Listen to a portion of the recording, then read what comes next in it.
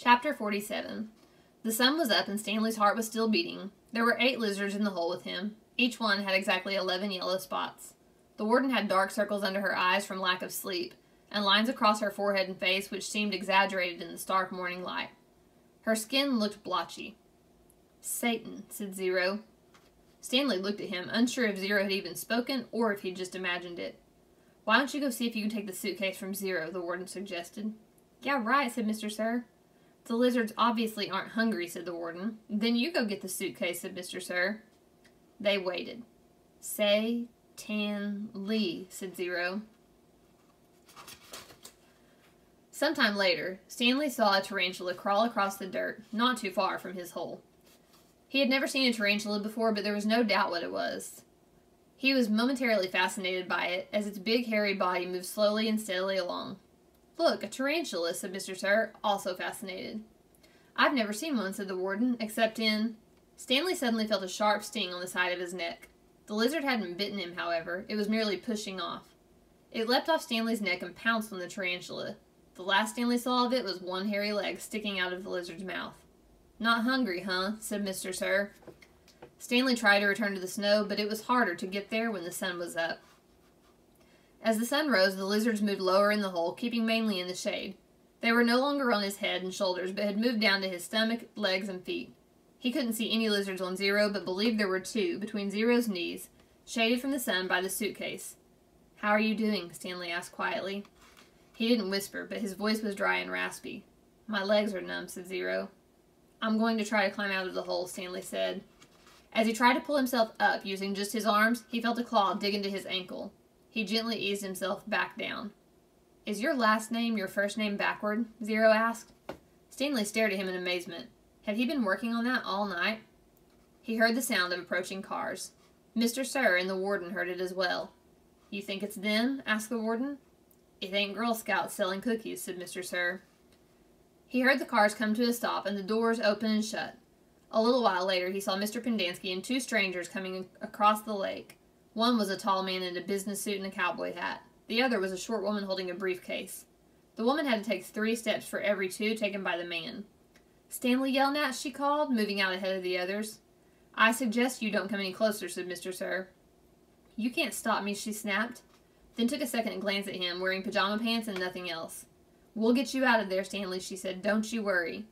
She appeared to be Hispanic, with straight black hair and dark eyes. She spoke with a little bit of a Mexican accent, trilling her R's. "What in tarnation?" the tall man exclaimed as he came up behind her. She turned on him.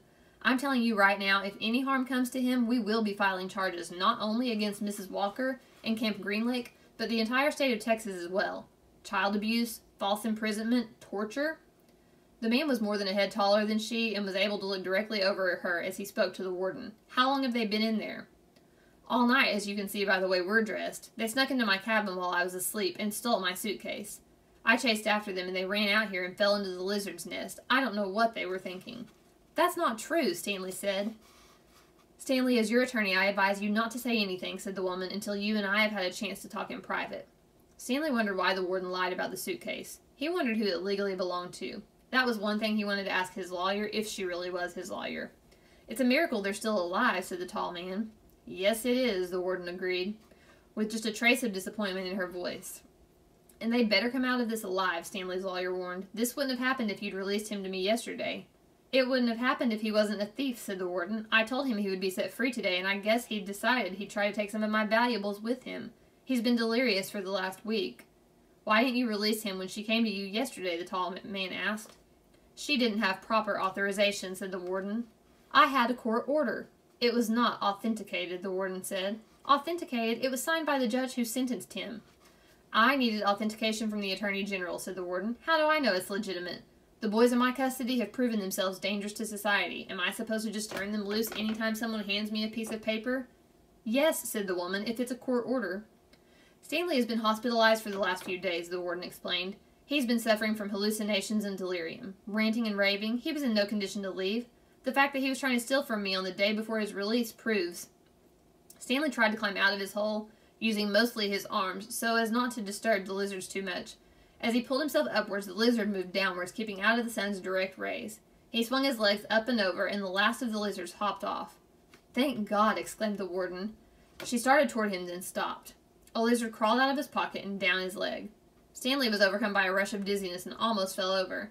He steadied himself, then reached down, took hold of Zero's arms, and helped him slowly to his feet. Zero still held the suitcase. The lizards, which had been hiding under it, scurried quickly into the hole. Stanley and Zero staggered away. The warden rushed to them. She hugged Zero. "Thank God you're alive," she said, as she tried to take the suitcase from him. He jerked it free.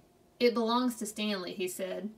"Don't cause any more trouble," the warden warned. "You stole it from my cabin, and you've been caught red-handed. If I press charges, Stanley might have to return to prison.